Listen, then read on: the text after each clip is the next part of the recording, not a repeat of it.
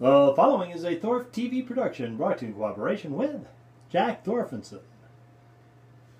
Ladies and gentlemen, it's time for Saturday Gun Chat. That relaxing time way up north near the Canadian border at Mr. Holster's ranch where Mr. Holster chats about guns.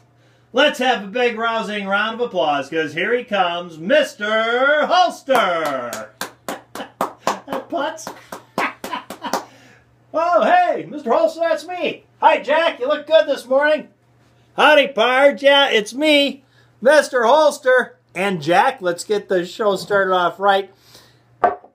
And yeah, with my health concerns, we're going to have something a little different today. Oh, geez, I forgot to talk about popping the top on that one. Oh, no. I'm going to have to give Machine Gun Kelly a refund on what he's paying for the plug. Let's pop the top on this one and pour a little into the old ranch beer glass. West Texas dust.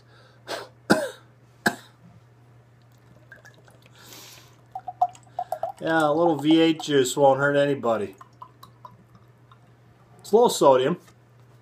It is lacking a little something, though. We're going to kick it up a notch. Yeah, Mr. Holster. He can't live on V8 juice, so we're going to give it a little extra something. A little Louisiana hot sauce. That's what we're going to do. May not be my usual drink, but we'll give a little something. Let's get this show on the road to the sunny slopes of long ago.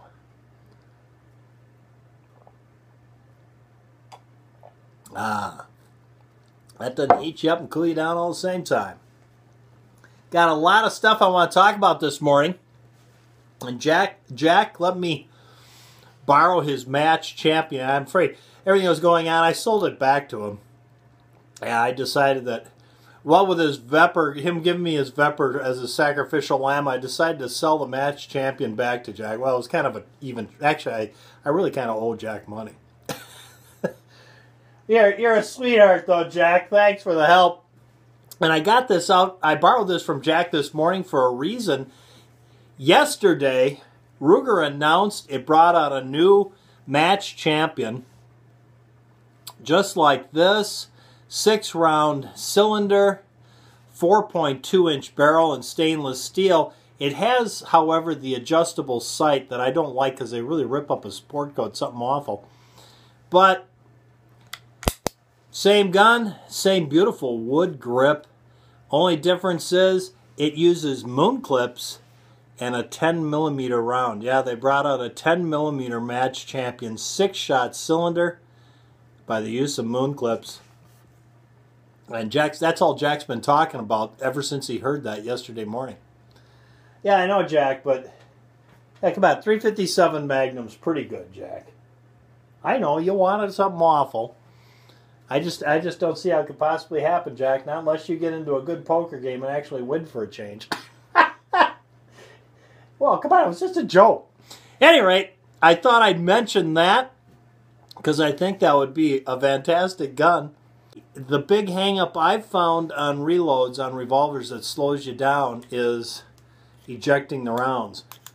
Making sure, and if you got the gun set up right, that's really not a problem on the first couple strings, couple cylinders.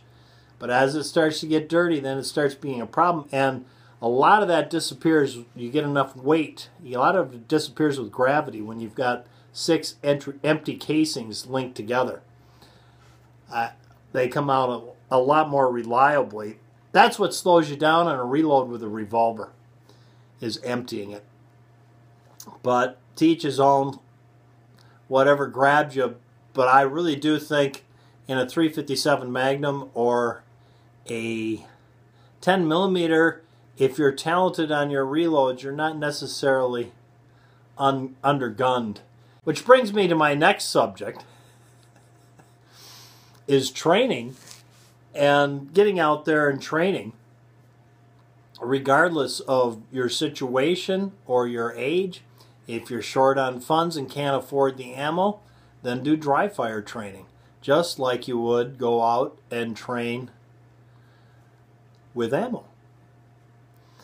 And back in the day when I talked about before carrying a 41 Magnum, that was for a particular purpose for somebody I worked with or for, and I went down to gun sites several times and did a lot of training with that firearm, and it really came down to getting good at the speed load and the reloading of that firearm. And there the important thing is, as with all firearms, shot placement. And again, practice, practice, practice, because you're going to do in real life what you've practiced to do. So there you go. I wanted to talk about that because even an old guy like me can still get out there and practice and be the best he can be. I may not be what I was when I was 30, but I think I still can be a force to be reckoned with if I get out and work at it and practice. And of course, as I've always said in the past, pick your gun, learn how to shoot it, become one with that gun, and that's going to make a huge difference. And along with that, I still believe the old philosophy of shooting the gun the largest caliber sidearm you can shoot well and accurately. But then again, you have economic situations that really make it more viable to go with a 9mm nowadays, just like in the old days a 38, because the 38 used to be so inexpensive compared to everything else. Now 9mm, but 9mm has become dramatically less expensive than everything else just because of the volume of people nowadays using it. Thanks for tuning in, guys, from Mr. Holster and Jack. Till next time, thank you very much.